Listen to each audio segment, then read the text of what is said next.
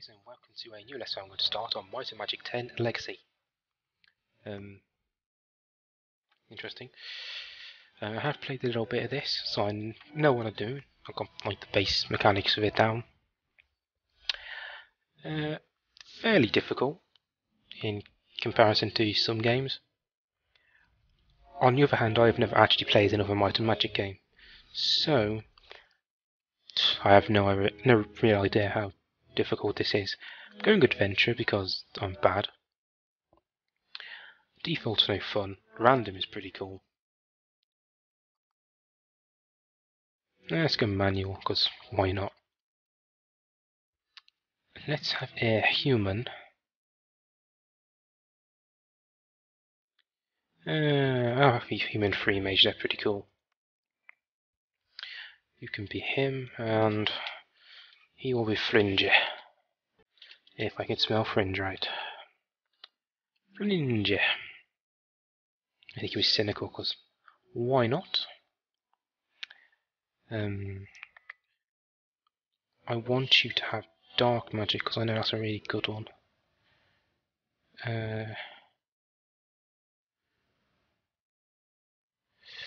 Celestial. That's better in my opinion. Give you Gust, Ice Bolt, Entangle. Along with... should I go daggers for him? Arcane Discipline.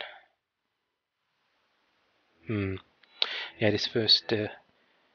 I'll kind of explain what I'm doing in like when we get into the game, because this is just random crap and I'm probably going to do everything wrong and people will shout at me. I'll go for that as well, why not? He's magic based, so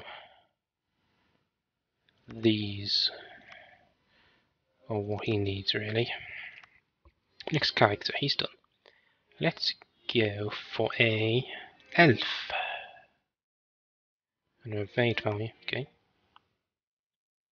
I would go for a druid, but I've got a mage. Go for a ranger. Or a blade dancer.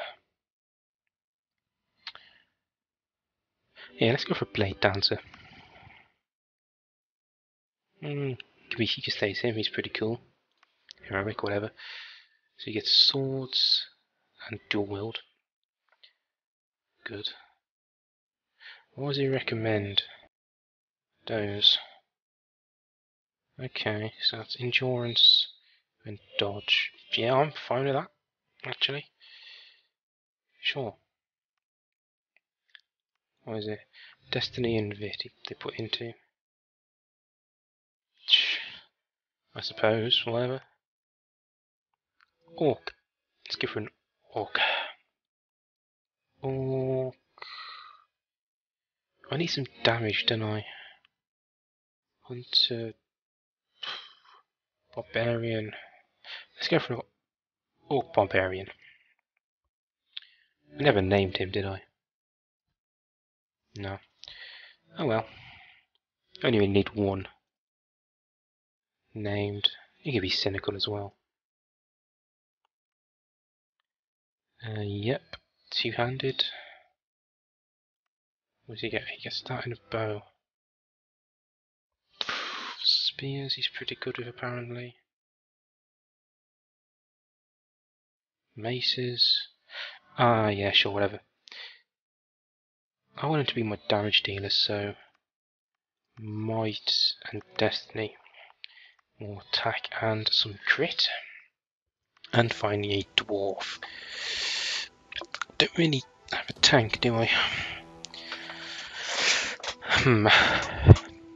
Let's go for a Serene Priest.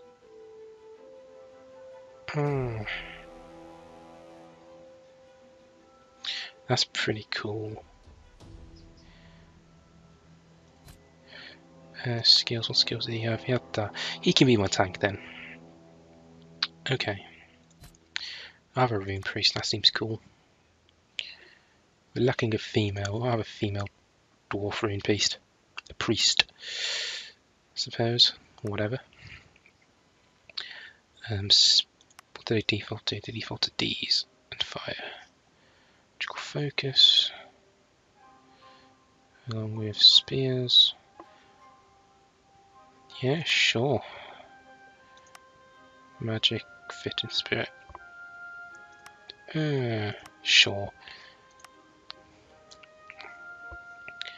He has focus, right? Yeah, good. Should be alright. I need to keep him alive. Let's start. Cutscene. What is the meaning of a dream? Only Asher knows. Are they omens warning us of future tragedies? Distant memories dying in the deafening silence of the void? Or are they sometimes both? The death wish of some ancestor bargaining with the dragons that his legacy be carried on. Last night I dreamed such a clear vision of past events. Terrible things I had wanted to forget. They refused to fade away, demanding, pleading to be told one last time. This story begins with what we now call Uriel's deception. During the fabled Elder Wars, wars that once pitched the children of the light against the children of darkness. Uriel, the great archangel, had vowed to avenge his family, slaughtered by the greatest warrior and tactician of the Faceless, Erebos, the master of assassins. For centuries, Uriel, consumed by hatred, planned his revenge.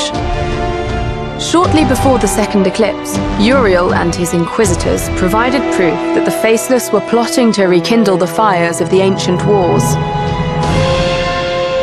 Emperor Liam Falcon, an ambitious man, easily enthralled by the Archangel's righteous determination, declared a holy war against the children of darkness. And Uriel's own brother, the Archangel Michael, esteemed and feared general of the ancient angel host, was brought back from the dead to lead the onslaught.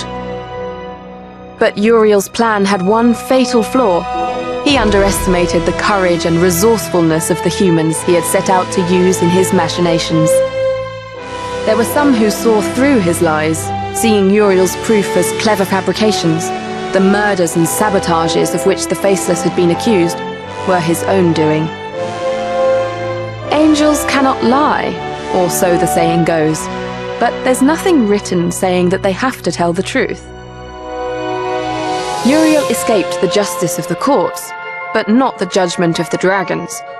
Uriel, Michael, and the Emperor Liam perished in the bloody fires of the second eclipse. But a legacy remained, continuing to poison the Empire.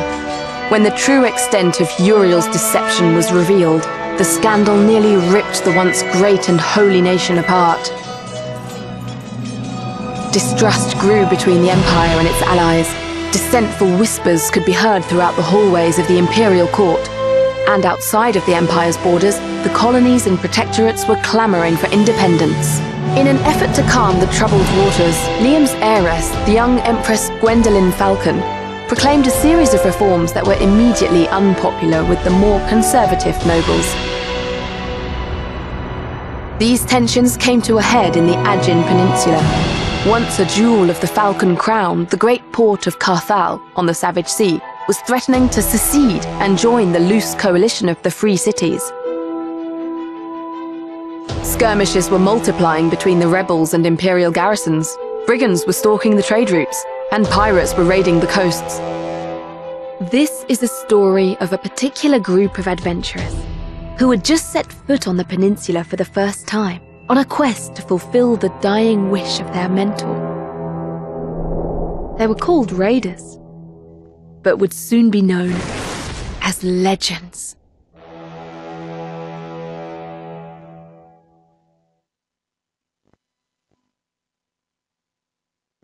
Well, that was interesting.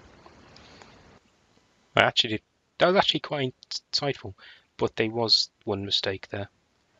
I'm not going to say what it was, but there was. I saw it. Do not let the name Raiders fool you. They were not mere brigands or adventurers only interested in glory and gold. They believed in a higher calling, an ideal of honor and courage.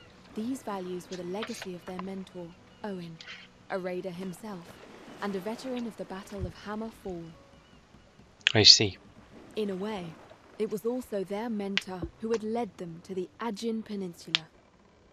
He had been a son of Carthal, and before his tragic death, he had asked his students to bring back his ashes to the city of his birth, to be buried next to his ancestors.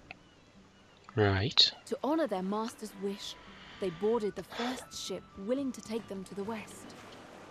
As they disembarked in the small, peaceful harbor of Sorpigal by the sea, they could not suspect how far this journey was going to take them. I see. Well, that is our first episode, which was just character creation. When we come back, we'll go into the town and explore a little bit, and probably start the first dungeon. So, thanks for watching, and I will see you all next time. Let's make sure it saves. Save. Sure.